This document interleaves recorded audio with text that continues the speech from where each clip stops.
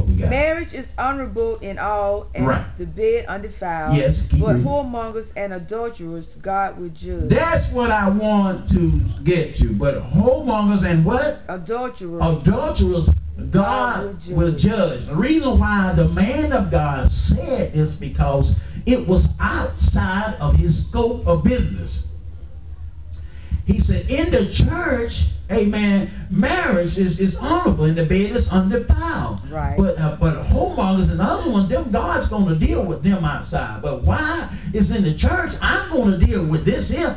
It's my ministry to preach against this. Amen. This is what Apostle Paul was saying. I want to take you to another verse. I'm going to back this up right here. Go to me, 1 Corinthians, amen, the 5th chapter and verse 12.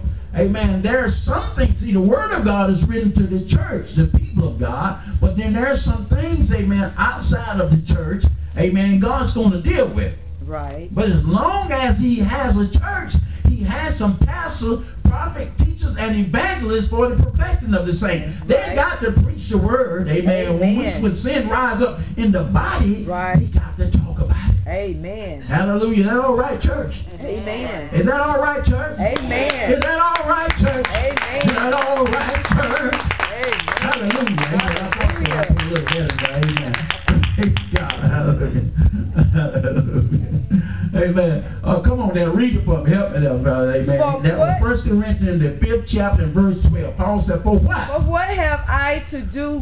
What I have to do to judge them that also are without. Them that are outside of the church, outside of the body of Christ. If you're outside of the body of Christ, amen, the preacher has nothing to do to deal with you on the outside.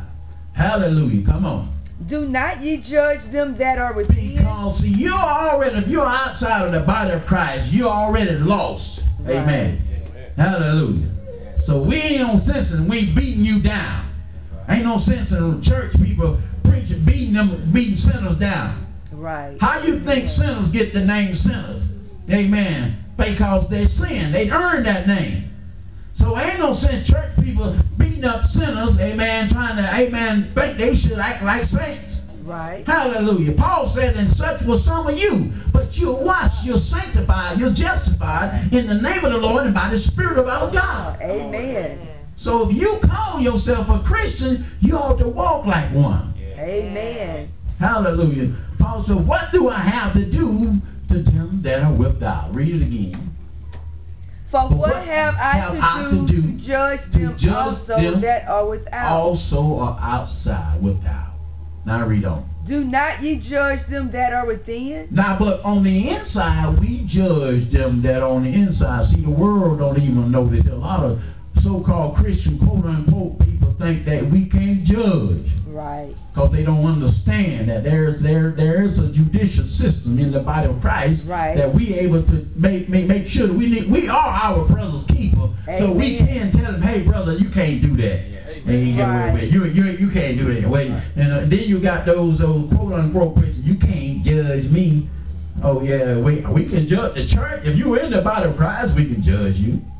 Hallelujah. Amen. Amen. How we going to help you?